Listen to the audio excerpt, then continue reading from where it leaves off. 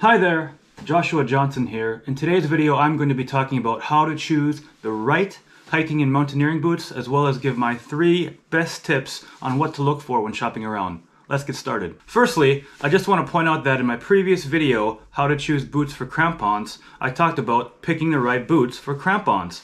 Now, technically speaking, you don't really choose boots for crampons or crampons for boots. You choose equipment for terrain and conditions. So the best thing to do is figure out what sort of trip you want to do and what sort of environment you'll be doing it in, and then choosing the appropriate gear for that situation. For example, in Minnesota, where I'm originally from, the terrain there is quite flat and winters there can be brutally cold, regularly getting down to minus 40 Celsius, which is about the same as minus 40 Fahrenheit. So for a winter trip, you need to have a boot system that's warm, manages moisture, and is roomy enough to move your toes around a bit to maintain circulation. Now in contrast, in New Zealand, where I currently live, you often have all 4 seasons in one day, through river crossings, bashing through dense rainforest, traversing abrasive terrain, crossing glaciers, and ultimately up into the snow and ice of the alpine environment. So your boot system needs to be able to cope with a much broader range of conditions. Regardless of your environment, there are a lot of characteristics to consider when choosing a set of boots. I have narrowed this list down to what are, in my experience, the 3 best tips. Tip number 1,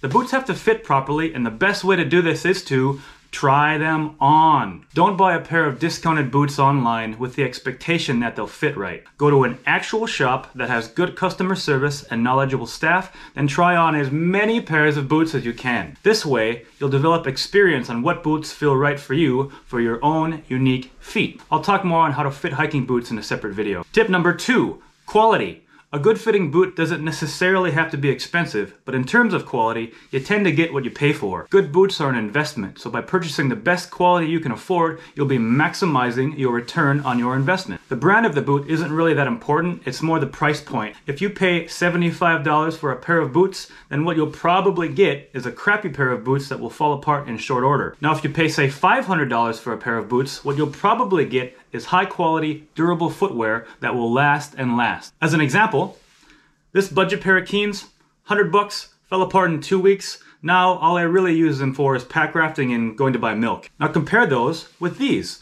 La Sportiva Nepals. High-end mountaineering boots, $1,000, but they'll last for many years through the hardest conditions. What you buy as a hiker, tramper, or newcomer to using crampons and ice axe will likely be somewhere in between these 2 extremes. Tip number 3, fit for purpose. As a rough guideline, as the difficulty of the terrain increases, steeper, rougher, icier, so too must the durability and supportability of the boot. For rougher terrain, there are several boot features that I always look for. The outsole of the boot, also known as the sole or the bottom, should be robust enough that it can handle a lot of abrasion from stone, grit, and debris. The boot should also be tall and rigid enough to provide full ankle coverage and support. The boot should have a full rand. This rubber part here, as you can see on these anatoms, that wraps around the entire perimeter of the boot. This will help protect the outer material and prolong the boot life. The boot outer should be a leather or synthetic that's durable enough to cope with a lot of abuse and varying conditions, and there should be an absolute minimum of exposed stitching, which is generally the weakest part of most footwear. This is because stitching is easily cut or worn away by sand and rocks. As an example, on these La Sportiva Nepals, which are admittedly for mountaineering and not hiking, there's virtually no exposed stitching whatsoever on the perimeter of the boot. Really high quality.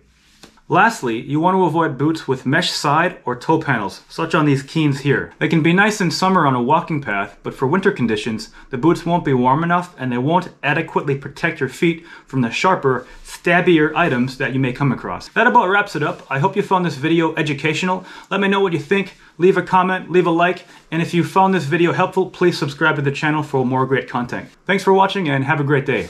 Cheers.